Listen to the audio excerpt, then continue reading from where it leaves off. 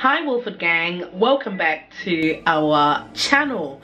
If you are new here and you like what you see, please consider staying and being part of the Woolford Gang. We'll really appreciate that. First things first, Happy New Year guys, Happy New Year. We've made it into 2023 and I personally am so grateful that I've made it into another year. I am so grateful to God. And I think you should be too.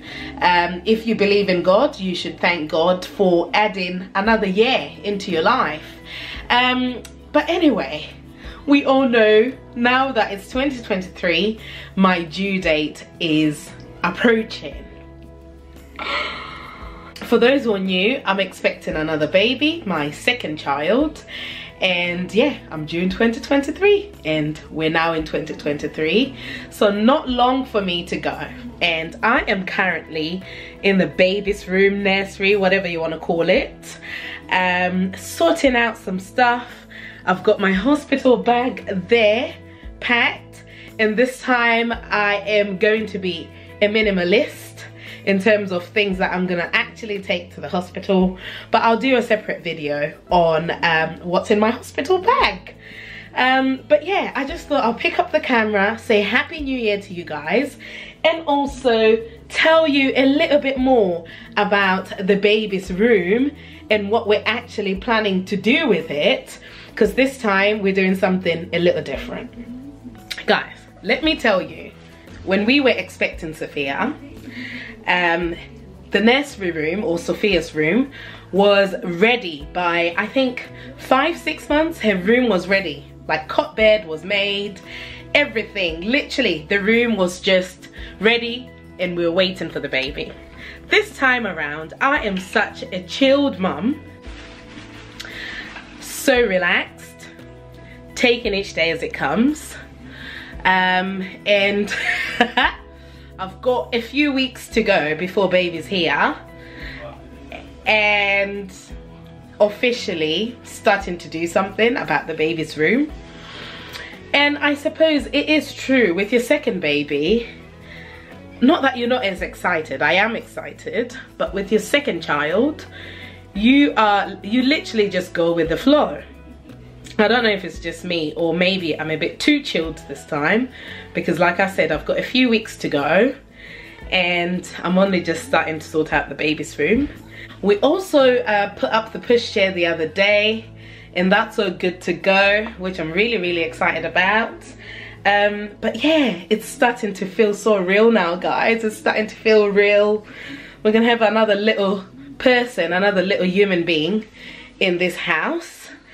I've been feeling so exhausted, so tired.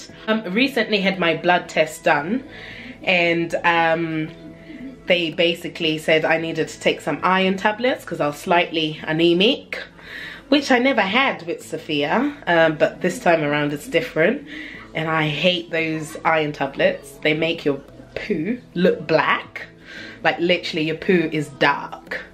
Which is a bit annoying, and sometimes you can feel a bit constipated, but hey, I have to take it for my blood levels. So yeah, that's what's happened recently. What else has happened recently? The bump has grown so much.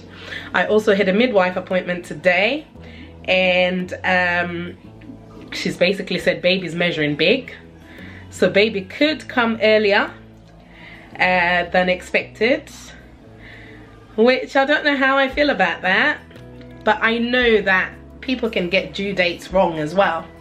So it could be a matter of the due date that we were given isn't the right one, and baby isn't measuring big, and baby's basically on track.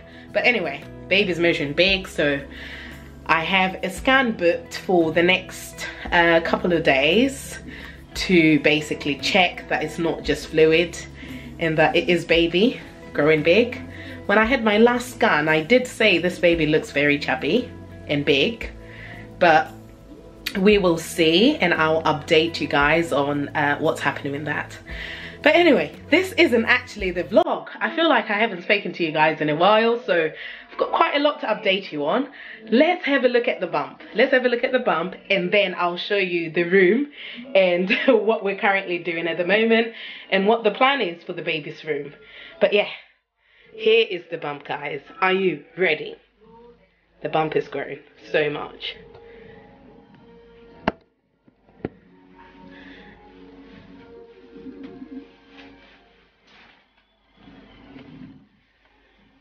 So, here we are.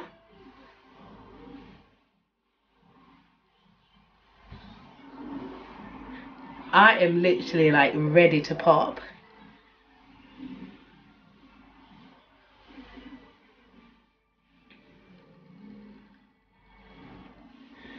It looks quite small here, but this bit looks quite pointy. It's pointing out a lot.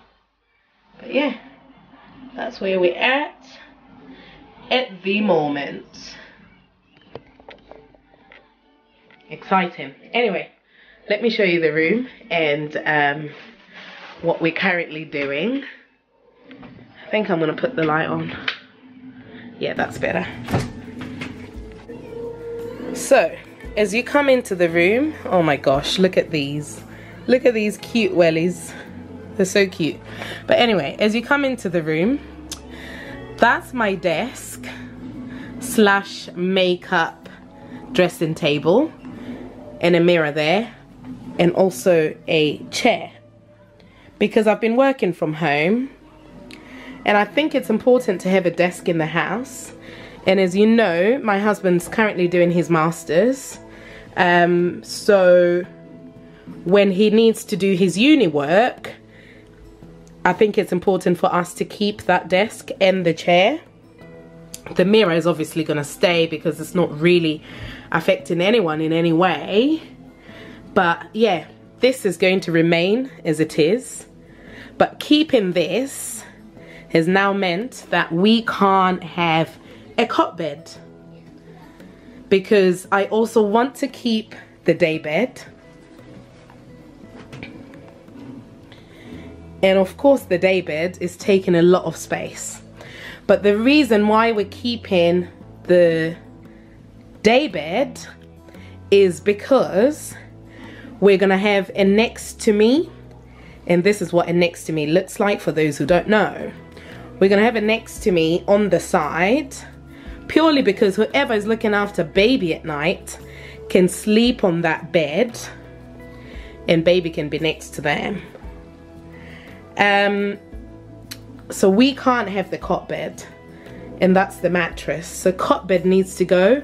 We're gonna gift that to a good home or someone who is expecting a baby. We're gonna give that away.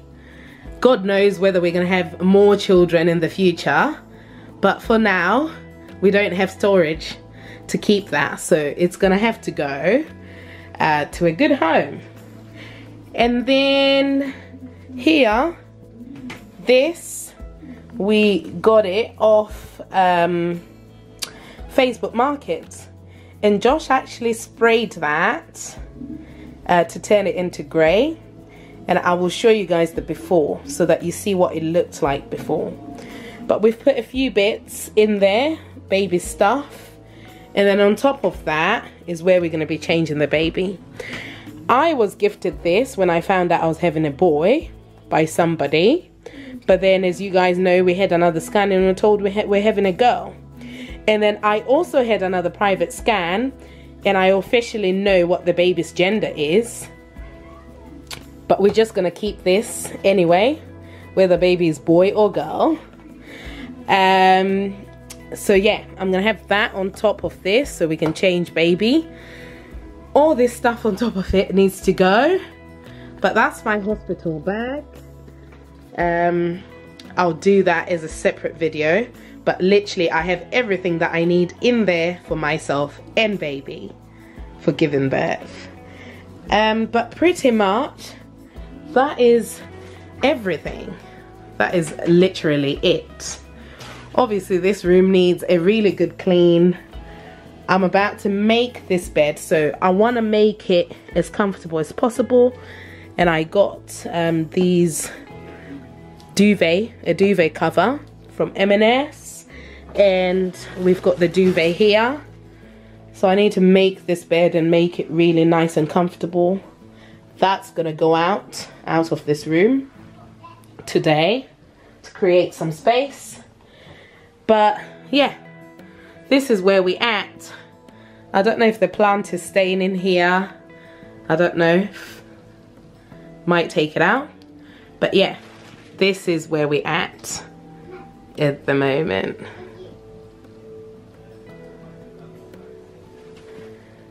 So yeah, that's where we at the moment.